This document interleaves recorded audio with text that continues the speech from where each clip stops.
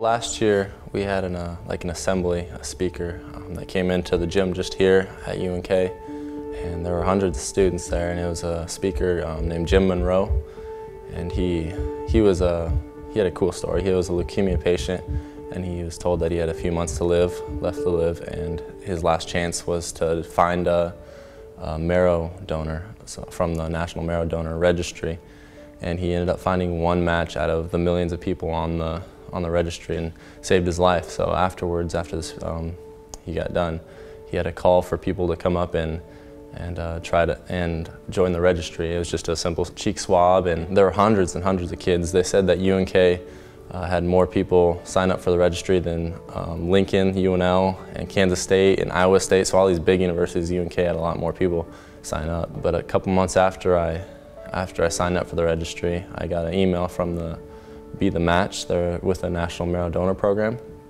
and they said that my DNA matched a 36-year-old male with leukemia who needed my stem cells. And so I contacted right back to him and told him I'd definitely be willing to do that. When I got the letter, it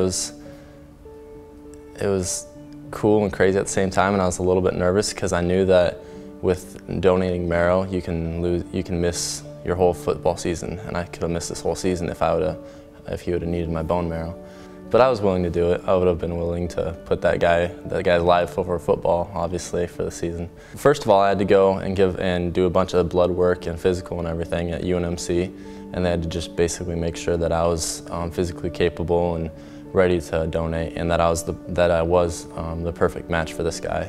And so about a week before I donated, they needed me to start getting injections of a drug called filgrastim, and I got injections in my arms and stomach and thighs, and I had to do that every day for about a week. And that basically puts your bone marrow into overdrive and makes it create stem cells like crazy, just lots and lots of stem cells. And it makes you feel like you have the flu, like flu-like symptoms, like just sore and achy and tired and just don't feel good at all. But so that was a challenge, having to do that in the middle of fall camp, 2 days for football. So I had to go to practice feeling like that. So that was one of the worst parts about it. And then the night before I donated, I drove down to UNMC in Omaha, and the next morning I went and they hooked me up to a machine, both arms, and they pumped my blood, the entire volume of my blood actually, through a machine twice. And then I had to do it again the next day too, so my blood got pumped through 4 times total. Doctors and all the nurses were really, really easy to work with. They were so cool. Actually, one of them said she's been on the registry for years and years and years and hasn't gotten any calls or any contact from them. And I was on it for a couple months, and I got contacted immediately, which means she said it meant that this guy, he had leukemia, and he had already been looking on the registry, and there was no match for him on the registry, so he was out of luck until I signed up on the registry and popped up for him. And so she said it was, for him, an answer to his prayers, probably. They didn't tell me the name of the person or where he's from or any information other than that he's a 36-year-old guy who needs my stem cells to live. And they said he could be from Omaha, he could be from Africa, anywhere in the world he could be from.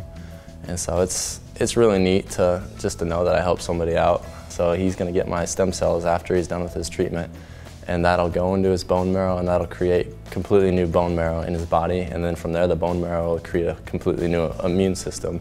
So he'll pretty much have my bone marrow and my immune system living inside of him to keep him alive, so that's pretty neat. They can't release any information for about a year afterwards, after I donate, just in case he doesn't make it. But it'll be really cool if I can meet him eventually. It'd be really awesome. And so I'd definitely do it again. I'd definitely donate again, especially if he needs it. They said, because sometimes they go into remission again afterwards, and they might need it again. So I'd do that again for him.